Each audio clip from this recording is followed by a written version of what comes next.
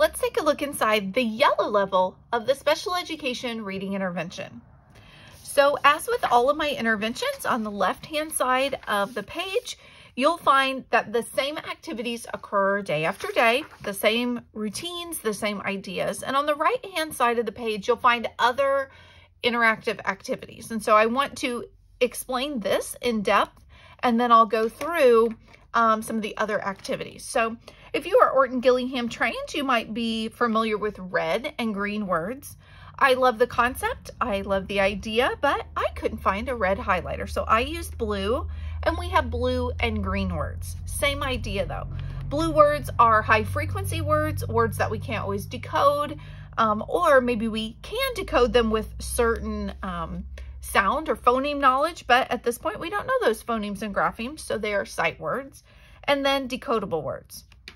So with this, we always start with our blue words, and we find all of the blue words in the passage. And so we start with the first one. I also have some flashcards that I hold up so that everybody can see it, whether you're paying attention to what's in the book or not. It's also available on a flashcard. I'll ask if anyone knows that word, and sometimes they do, sometimes they don't. It kind of depends on how many times has it occurred in this section. So this for us right now would be a newer word, and so I might say, oh, this word is hard for us. We haven't had this one. Does anybody know it by chance? Sometimes they do, sometimes they don't, and then I tell them. Then we stretch our arm out right in front of us. I hold the flashcard at the end of my hand so that, again, they can see it. We stretch our arm out and we tap our arm as we say each of the letters. Now, obviously it's hard with an overhead shot for you to see me tapping my arm, but we would say W-I-T-E, white, W-I-T-E, white. And we would say that 2 to 5 times, kind of depending, again, is this a word we've had many, many times? Is it really new? If it's newer, we might tap it 5 times, where if it's something like the that we've had many, many times, we might only do it twice. And so with that, then we hunt for that word. So after we tap it, I'll say, find the word white. We'll repeat the same process for all of our blue words. Sometimes those words are in there a lot. In this particular book, they're only there once each, which is okay. Then I'll say, okay, switch to green. Then students will get out their green highlighters, and this part is intended to be tricky. And so there are 4 words here, but only 2 of them are actually in the story. Now, sometimes, depending on, some passages are like loaded with green words, others not as much. So 2 is kind of the magic number, but sometimes there could be 3, or in very few cases, all 4 of them are there. So what we do is I'll say fingers and eyes looking at this word. I'll give them a second to get their fingers and their eyes looking at that word.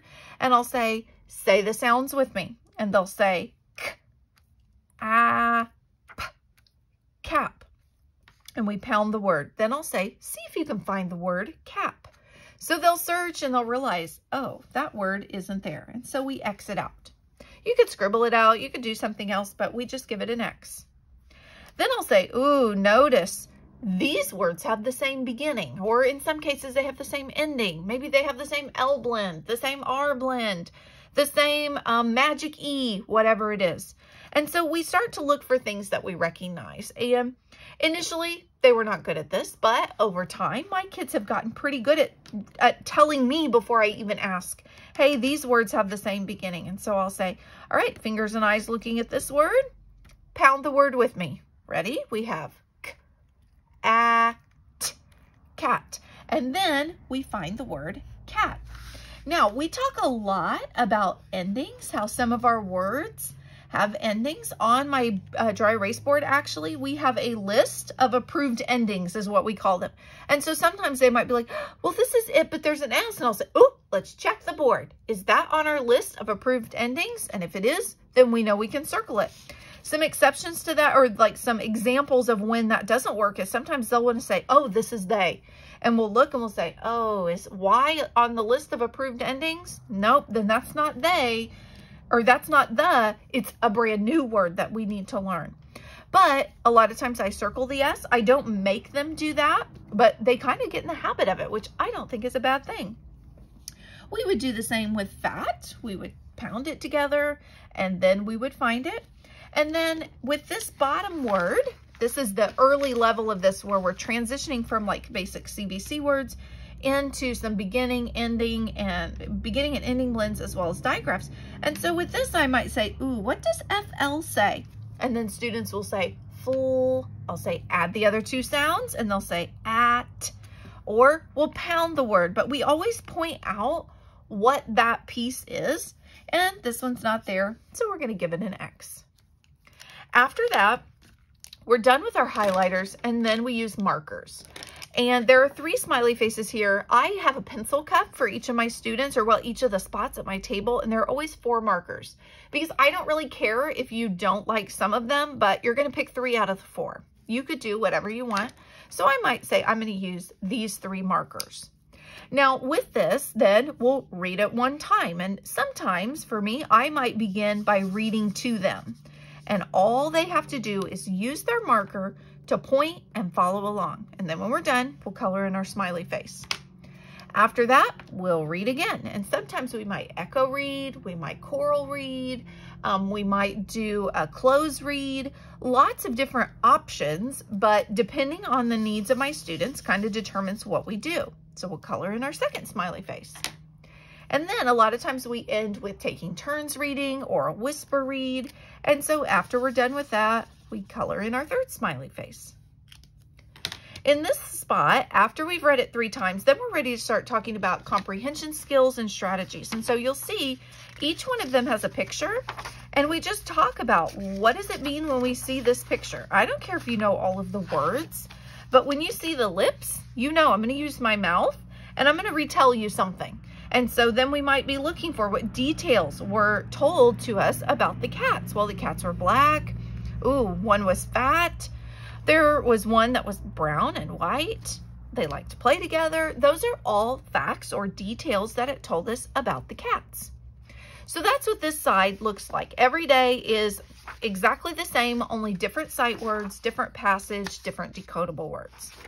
On the right-hand side of the page, then, you'll find different activities that address fluency, writing, just proper sentences, things of that nature.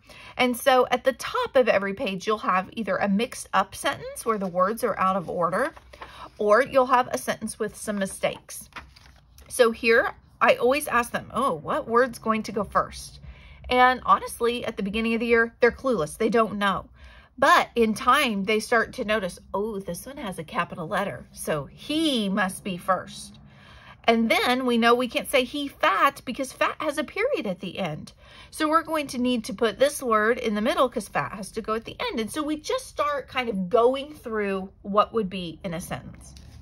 For our sentences with 3 mistakes, most of them have 3, sometimes there are 4, but we're looking for things like punctuation, capitalization, words that are spelled wrong, things of that nature for them to find. And this is something that, again, early on, it's hard. But over time, they usually get this one and a punctuation mark at the end. And they're catching on now about a year in for some of my students. Some are really good at this, but some of my students are then, this is what's troubling them, but they're getting 2 out of the 3 mistakes, which is good. We also talk about a grammar skill every week, and we spiral through the same several skills.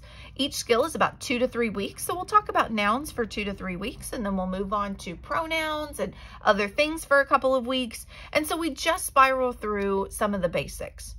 So here, for example, we're going to circle 10 nouns.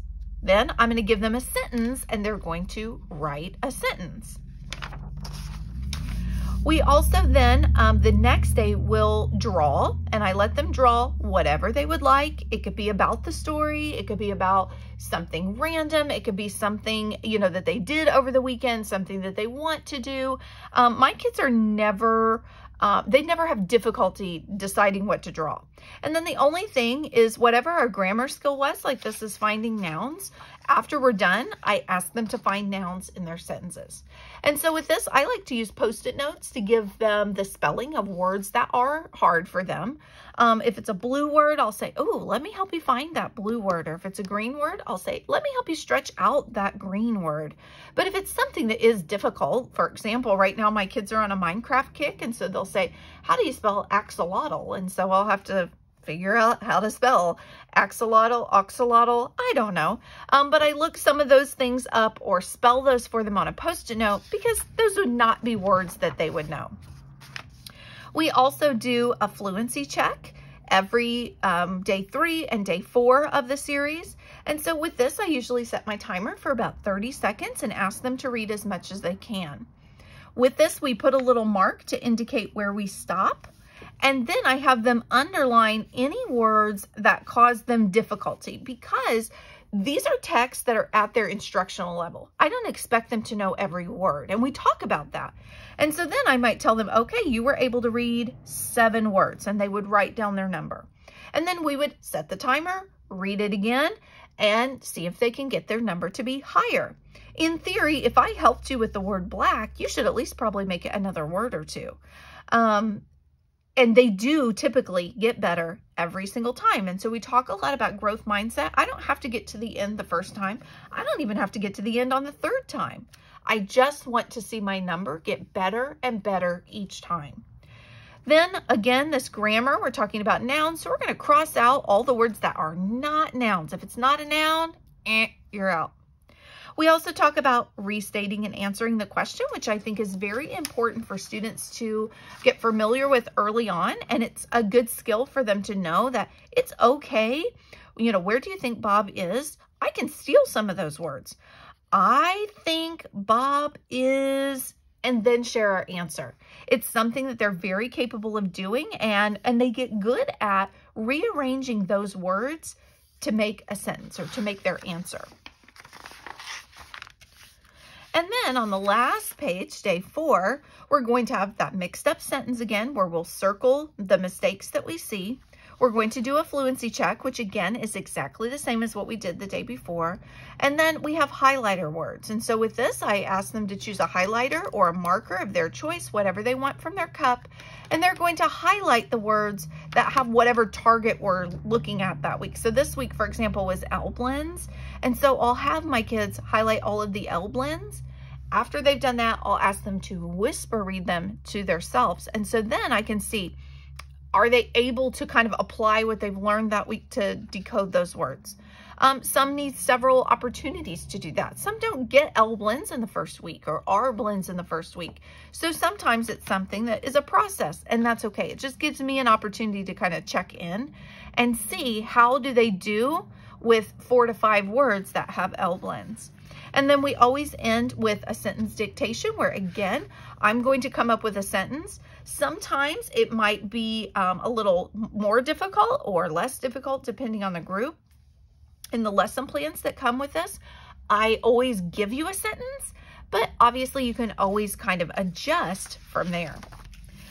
And also sometimes these words seem quite random. Where am I getting some of those decodable words that go in that green word section? And those come from some spelling lists that I have that go with them. So this is week 1.